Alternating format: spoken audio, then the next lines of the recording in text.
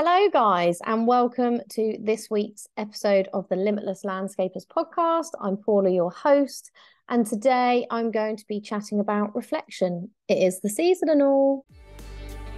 As the founder of the Landscapers Circle and the Limitless Landscapers podcast, I am here to help you get more money, time, and freedom to make your life and business truly limitless. Through my experiences as the owner of a garden design and landscaping business, and through tried and tested methods, if you want help with the marketing, managing, and growing of your business, then you are in the right place. If you are a landscaper, garden designer, horticultural business, or a supplier to the industry, be sure to hit subscribe so you never miss an episode. Now, let's get back to the show.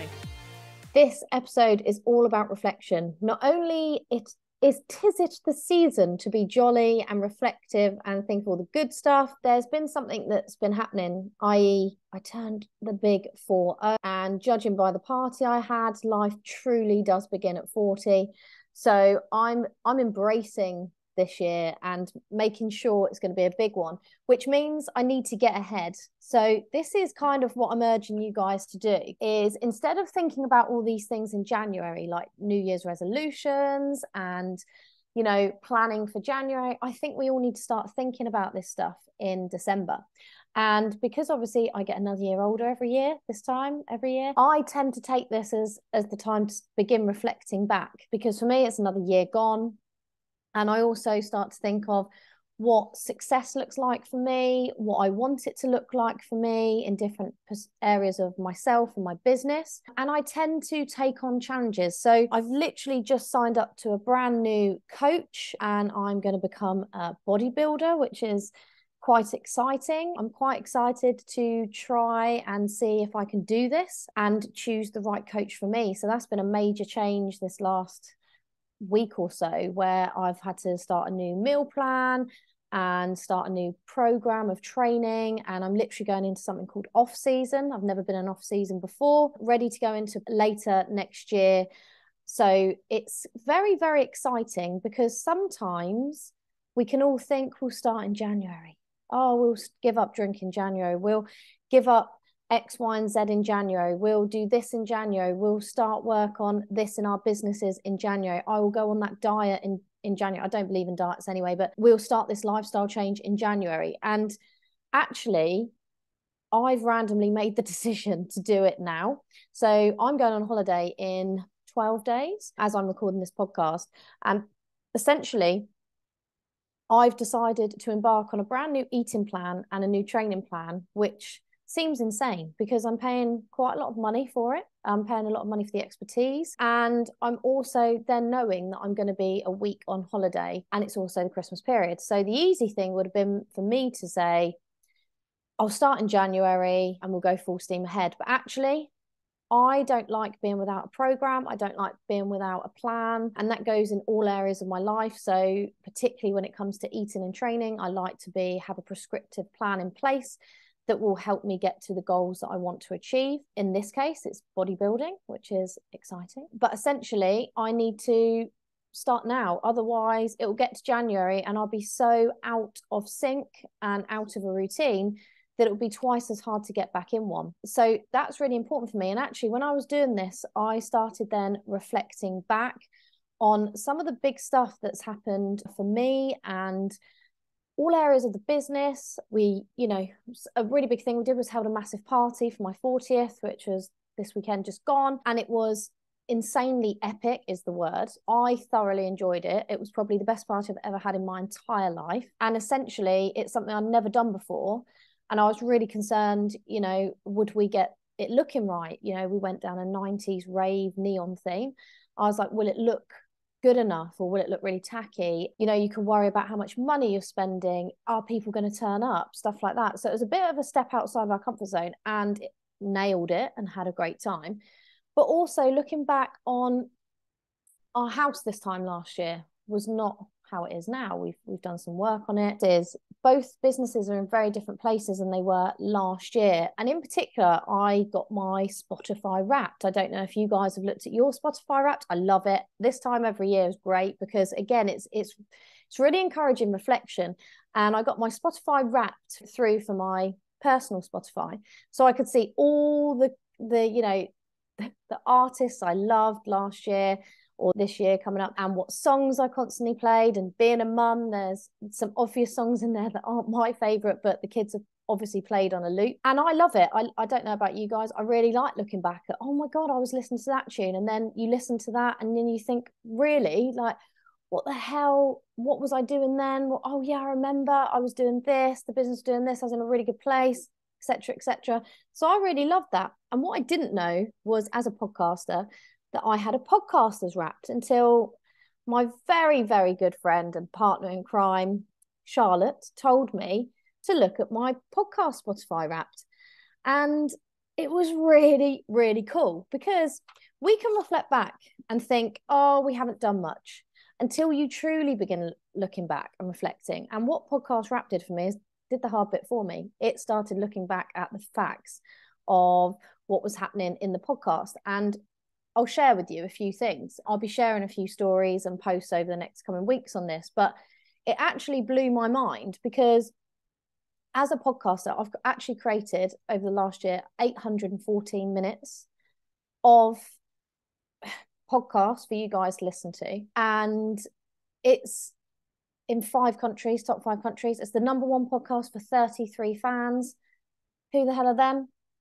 Who of you guys are listening to me and I'm your #1 podcast? I'd love to know. If you got your podcast, if you got your Spotify Wrapped and your top podcast is me, shoot me a message on Insta, because I'd love to know who those 33 fans are where I'm your #1 podcast. That's insane. I love that. But what was really interesting is I'm in the top 15% of the most followed podcast in the category I'm in, which is really freaking cool, because sometimes I create this podcast and I love doing it. But back a couple of months ago, when I wasn't sure what direction I was going to take TLC in, and I was having a bit of a waver on this, I wondered if I should just go all in on my landscaping design company. And then I thought to myself, but I keep getting told the podcast's amazing, and I'm thinking to myself, but is it? I don't know. And then this Spotify Wrapped came out, and I was like, Jesus Christ, we are doing really well as a podcast, or should I say I am, I'm the only one here. And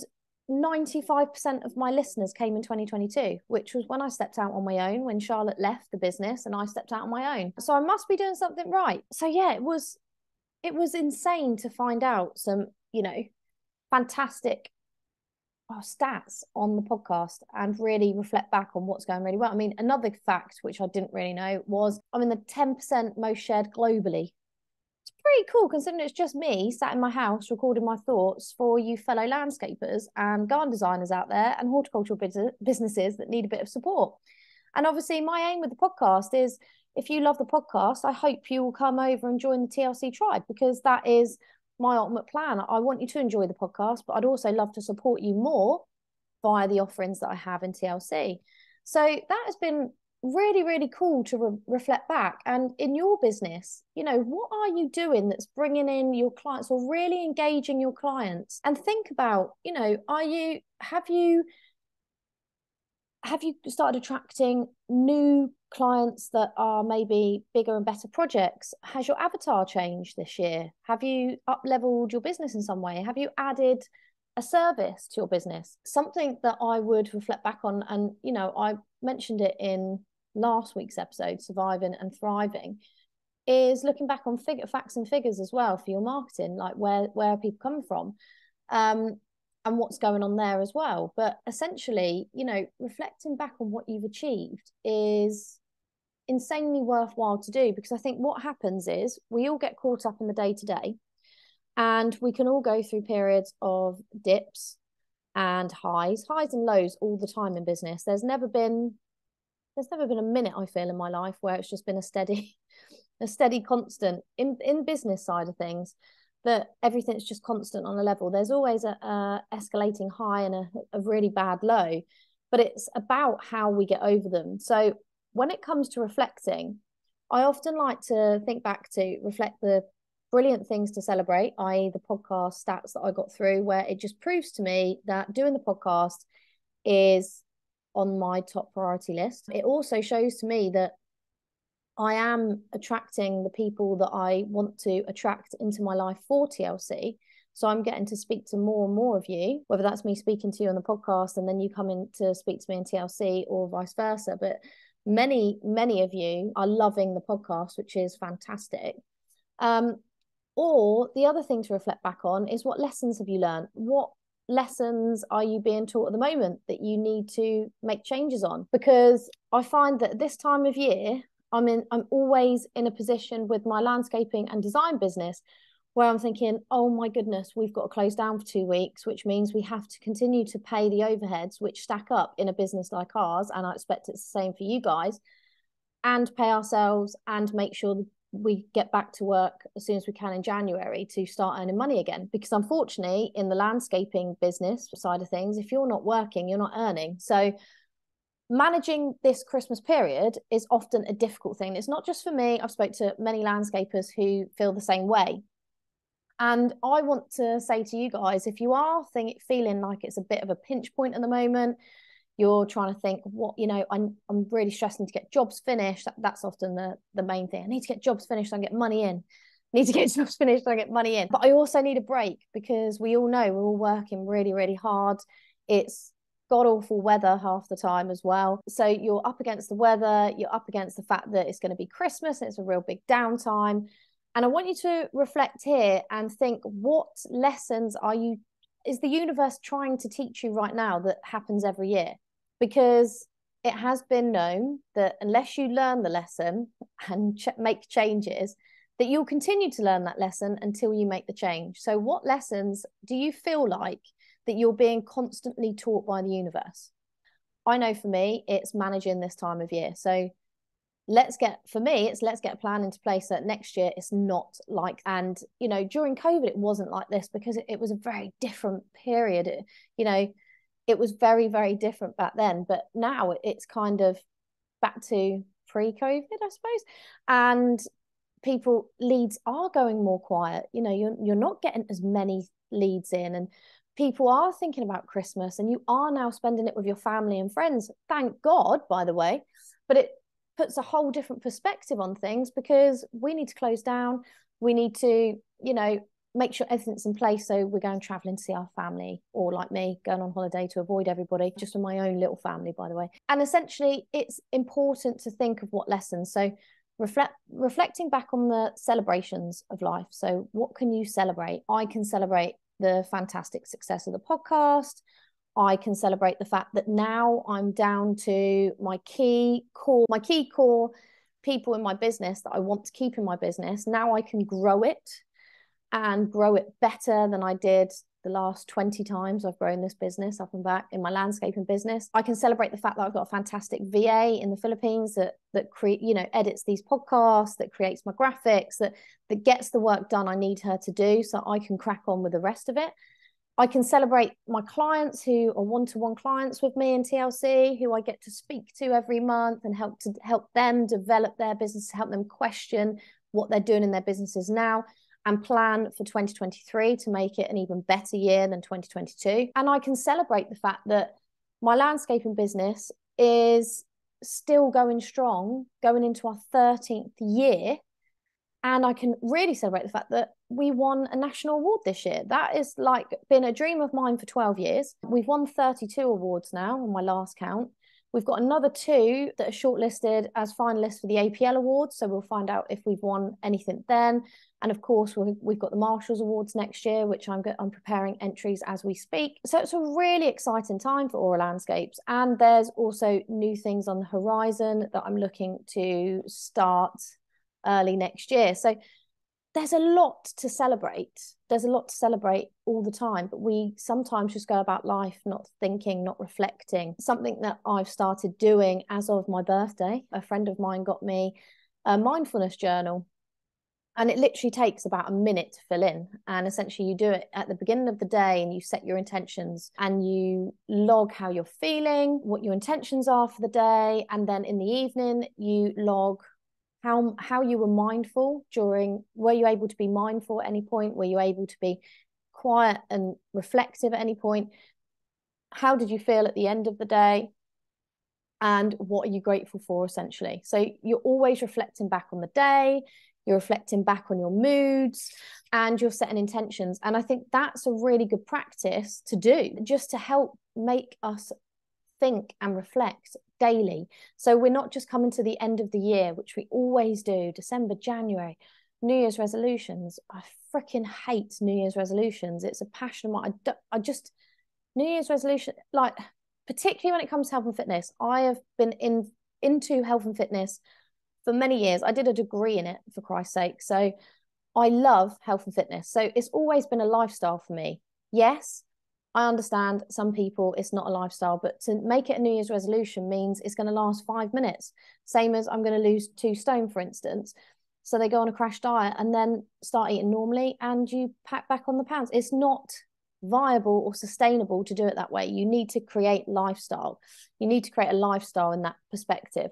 And I think it's the same for our business. We go into, New Year, we've got loads of resolutions we're going to do, personal, business, whatever. And then we don't think about it again. And then we come to the end of the year and we're sort of like, oh, we didn't do that. Oh, I'll wait till January to start that now. And so it's perpetual, constant rigmarole of doing the same old thing and expecting different results. It's not rocket science. That's why I'm urging you in this podcast episode to reflect on the wins. What has been the best thing this year that you've done in your personal life and in your business?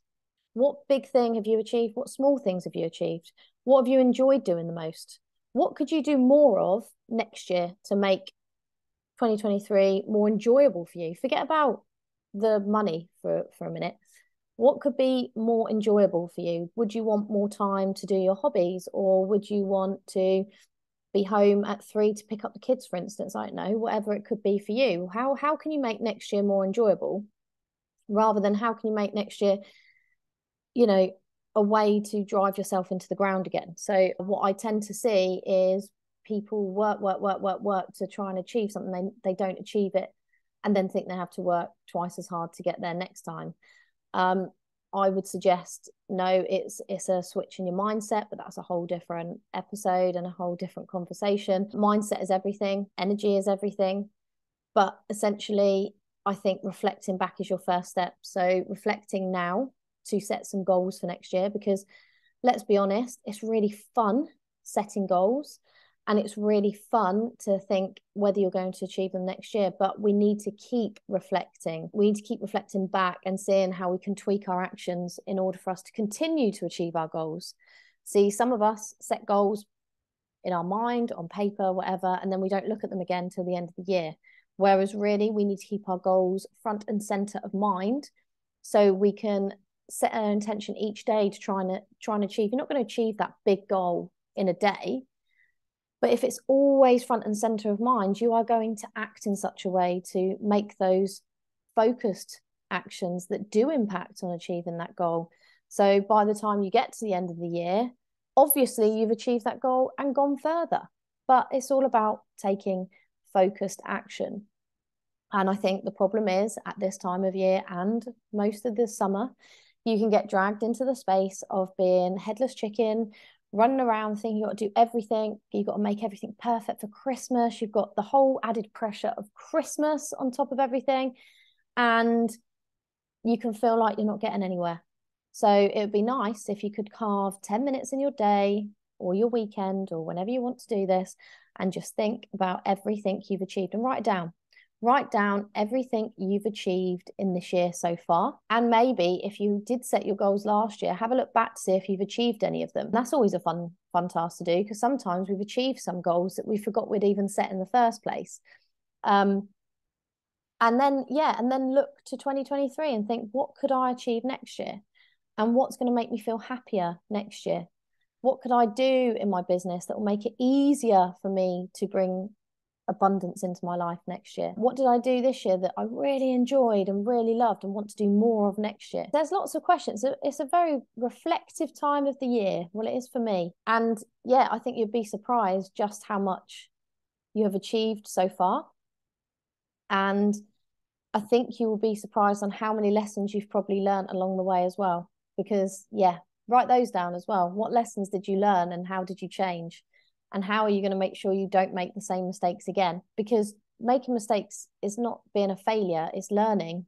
And essentially learning and implementing change means you'll achieve better next time. So embrace the mistakes and the failures, embrace everything, because you've only just got to learn from them and take a bit of self-responsibility for it. There's not a blaming culture around here. I don't go much on blame. I take full responsibility for the parts I play in things. And, you know, I aim not to blame everybody, because sometimes if you just think about being in that person's shoes, it's probably something else that's impacting on that. And we've all got to take a lot of, you know, we have to be self-accepting in the fact, as business owners and leaders, we are leading the way. So it's probably something we've done that's triggered someone else to do something wrong. So we've got to take a proportion of that on ourselves, which I highly embrace. And I don't beat myself up for things. I don't beat myself up for the mistakes I've made. I learn from them, implement change, and move on. So yes, reflect and enjoy it. Just get a piece of paper and just write down everything you've achieved, every lesson you've learned, and then get another sheet of paper, what you want next year to look like, what you want it to feel like, what you want to do more of, less of. Yeah, and just have a bit of fun with it. Have a bit of fun. It's not, you know, it's not meant to be something that makes you feel awful. It's meant to be something to do for fun that will ultimately get you in a better space to make desired action happen quicker. And we've also got, what are we now, the 7th of December? We've also got another just short of 20 days to get things done. So don't stress. It's all going to be good. 'Tis the season and all. So that's all I wanted to bring with you today. I will be back next week with some more podcast episode for you. In the meantime, I do have, obviously, if you do want some support, the Landscape Circle is here for you. Go check out the business roadmap on the landscapecircle.co.uk, because there's lots of offerings for wherever you are in your business at this moment. If you are looking to start, or, you know, maybe you've just started, but you want help launching your garden design or landscaping business, we do have the course From the Ground Up. Now, our first cohort has gone exceptionally well. They're well into month 3, loving it, getting really involved in avatars and marketing strategy at the moment, which is my thing, my bag. And they're really loving it. We're looking to take on the next cohort, so cohort 2 of students that want to launch or start their garden design or landscaping business. And that's going to be towards the end of January 2023. So if that's you, go to the landscapecircle.co.uk/launch or /from the ground up. If you go to the business roadmap and click launch, you can go there and put your name down on the wait list. There's going to be a couple of bonus contents for you. For any waitlisters that join the next round of the course, you'll get some bonus content uploaded for you, which will be fantastic. So get yourself on the wait list, and then I will be in touch with you on how you can secure that space. So that's really exciting. I'm really excited to work with another group of students and help them start their businesses. That's what I love. That's what I love doing in TLC. And also, if you are a business that's existing and you're wanting to up level and accelerate to the next level, we do have a couple of membership options for you, whether you want to access the topics, templates, and masterclasses, or whether you want help from me one-to-one and in a mastermind setting, then go check out that roadmap and fill in your details, because that's the best way you're going to get support next year to make sure 2023 goes off with a bigger bang than 2022.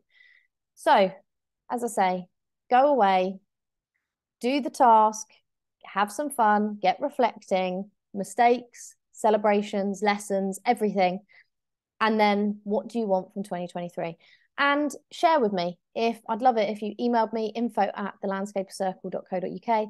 That would be fantastic. I love to hear stuff. Maybe I've got something I could help to support you. Just email me and I can send you some stuff on if it's applicable for you. Also, we do have the masterclass still available at Discover. It's the first time I've done a masterclass with no audience. So it's a different kind of experience for me.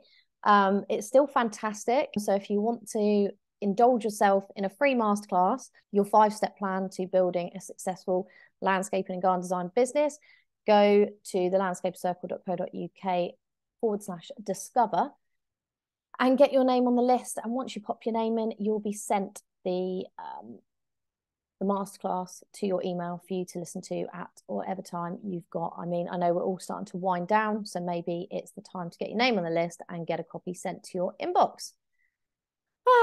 And breathe. And that's me for today. Thank you guys for listening, and massive thanks to my listeners, regular listeners as well on this podcast, because we are just continuing to grow. So please do rate this podcast on Apple or Spotify, and please do share, because the way we've got into 5 countries is insane, and this is how I get this podcast to continue to grow going into 2023 and beyond. So I have to thank you, because it was a consideration that I was going to get rid of the podcast at one point, and actually absolutely not am I going to do that now, because I know you guys are totally benefiting from it, and I've got a lovely listener base that obviously enjoys listening or watching the podcast over on YouTube. So thank you guys, and I will see you next week. Enough of me blathering on. Go and enjoy your week, and I'll see you on the next episode.